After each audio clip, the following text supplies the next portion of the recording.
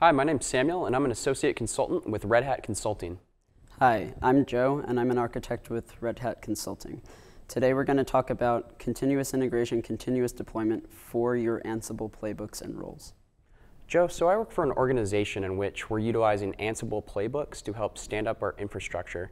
Currently, we have a couple of different environments. We have a dev environment, we have a prod environment, and we're running into this issue in which our Ansible Playbooks will work in one environment, but they won't work in another. Another issue we're having is they're not working in one environment that they were just a couple of days ago. Do you have any sort of solution that could help maybe address these sort of issues that we're running into? Yeah, so that's a really common problem that I've seen many customers have. They have their developers just making random changes in their dev environment versus their QA environment, and they really need a solution to make it more standardized.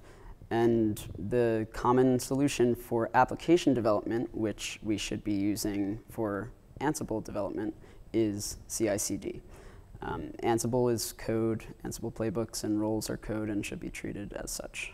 So the CICD pipeline will help stabilize any config changes by putting your code through an actual lifecycle environment and testing.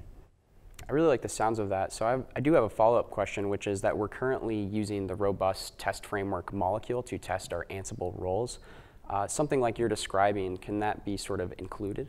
Yeah, so as developers develop their code, they would put their code into a source control manager, such as Git, GitHub, and once they push the code to Git, it will go through validation by Jenkins or whatever other CI tool you're using, watching that Git repo and deciding that it needs to perform code once a push is made.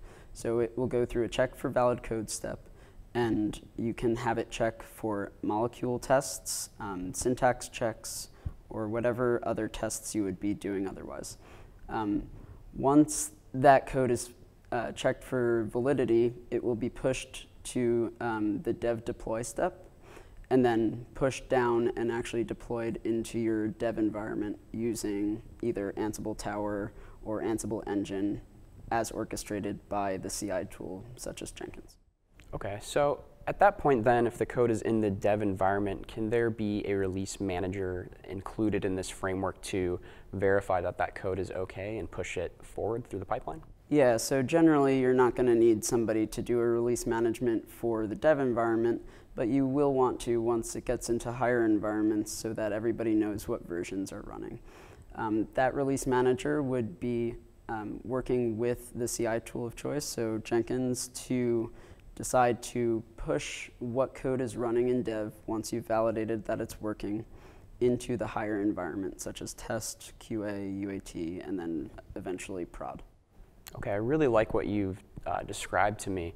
I think the big takeaway that I really have gathered from this then is that infrastructure really can be treated as code, taking away the inconsistencies that happen when humans type on a keyboard. Yeah, we're treating Ansible just like any other application developer would treat their code.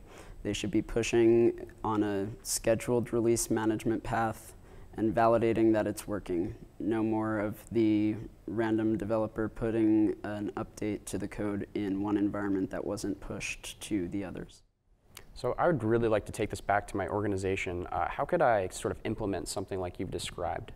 Yeah, so if you would like to incorporate something like we've described, you can reach out to your existing account executive or go to redhat.com/services.